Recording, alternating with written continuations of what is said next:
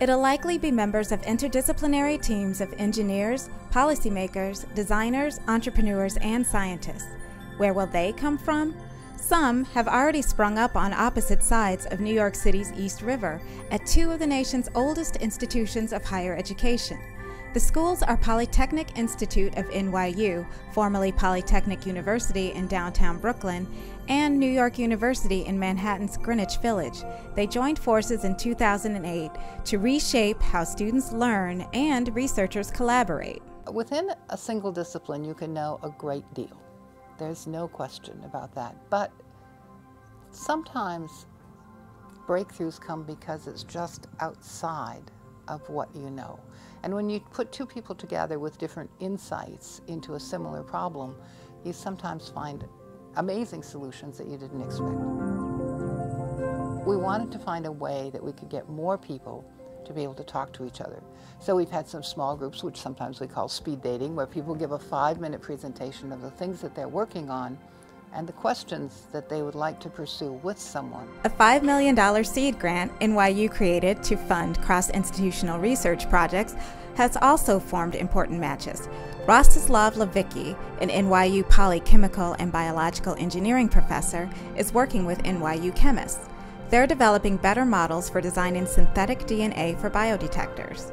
Being in an institution where you have a breadth of colleagues in the medical school that actually are experts in toxicology and small molecules and cancer treatment drugs is very valuable. Rusty and Poly in general represent a technological edge that was simply lacking at NYU. Faculty members are collaborating in the classroom as well.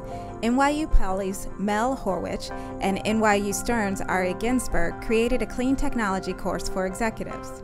But by having NYU, an affiliation with NYU, we were able to expand the scope of the program, what we could offer in other dimensions, even in management. It's not enough just to be a good engineering school. You need to also be on top of the kinds of innovations, the kinds of technologies that are being developed that have the highest impact on society to the extent that you can. The affiliation has increased academic opportunities for undergraduate and graduate students. It's also propelling NYU Poly's culture of invention, innovation, and entrepreneurship, what it calls I²E.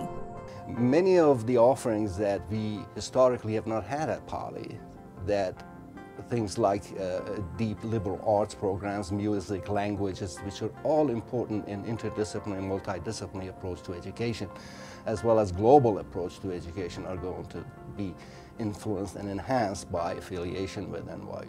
They have a lot of good classes that are, obscure and you probably wouldn't find in most schools. Live experimental interactive television. Toy design. Introduction to Spanish. That class doesn't exist here. To take any class you want out of the huge catalog of courses at NYU is really good for us as Poly students. Now we are in a position to develop some very unique programs that combines the intriguing aspects of both institutions. When it happened, the presidents of NYU and NYU Poly described the affiliation as a perfect marriage. Like many marriages, the partners entered into it convinced that together they could create something bigger than themselves.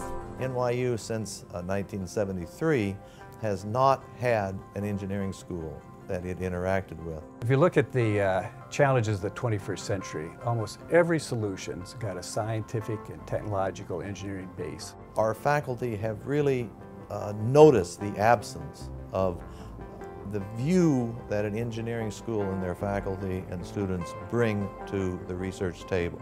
Poly and NYU teamed up together to be the most powerful science engineering university in this city and one of the most powerful in the nation.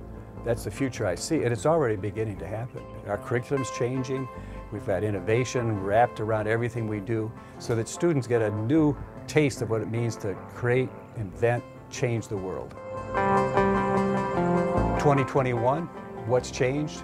Metrotech's going to be full of young families because all these towers around us are going to be filled, so there'll be retail, restaurants, movies. It'll be an exciting place to be. Poly's going to be different. Some of the buildings we're in now are just too old to sustain. They'll be gone. In place of them will be a new engineering and science center. Third, we'll be connected around the world globally.